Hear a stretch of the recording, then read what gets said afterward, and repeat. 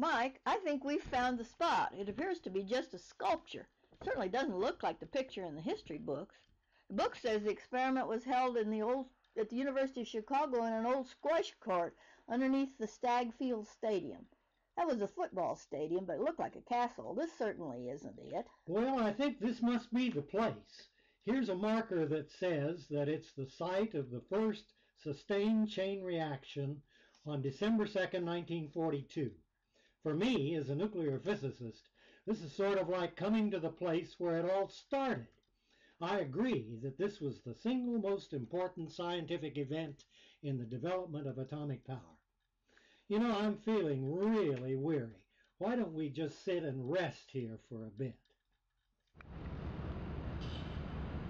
Sir, you gotta wake up and get out of here. You've been here all night, and I need to clean this place. Get up now. What? You scientists have just messed this place up something awful. Oh, yes. Let me tell you what happened. Well, Let me tell you what happened last night. Enrico Fermi's suggestion that we could make nuclear the uranium undergo a chain reaction. We proved it last night. And Enrico had all the numbers. He found that 2 times 2 is just as easy as 2 times 2 is 4. 4 times 4 is 16. 16 times 16 is 256. 256 times 256 is 65,536. And I can go on up. What we've done is to prove that the chain reaction will work. And now, if we can get enough plutonium and enough uranium-235, we can make a bomb and we can end this war.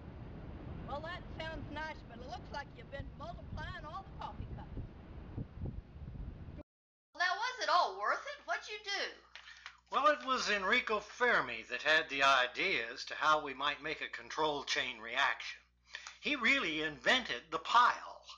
The big problem is that you have to slow the neutrons down, way down to room temperature, so that they don't make reactions with other isotopes. And the moderator has to be something that doesn't capture neutrons. What Fermi suggested was ultra-pure carbon in the form of graphite bricks, and that's what they used. Looks like you fellas sharpened hundreds of pencils. Well, they stacked all this graphite up with uranium in between into a great big pile. Of course, if the reaction rate went too fast, the whole configuration would blow up because you've made a bomb. Right here in Chicago? Well, that's why they used cadmium rods. Cadmium soaks up slow neutrons, and the cadmium rods were pushed in and out so that the neutron density didn't build up too fast. So the experiment was done here in the squash court at the CP1 file by Fermi and lots of other physicists on December 2nd, 1942. It demonstrated that a graphite nuclear reactor could be built and operated reliably. And just now, you know, I had the strangest dream that I was present at that experiment. So, well, you were saying the experiment helped end the war. How so? Well, there were 3 bombs built.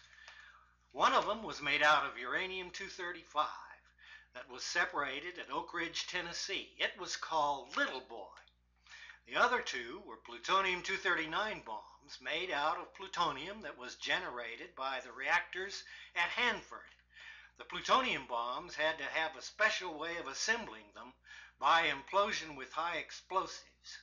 They weren't sure this was going to work, so one of the plutonium bombs was used and tested at Trinity Site in New Mexico in July 1945. That was the Fat Man. The other 2 were dropped on Japan. That ended the war and the extreme loss of life that would have resulted if the war had continued.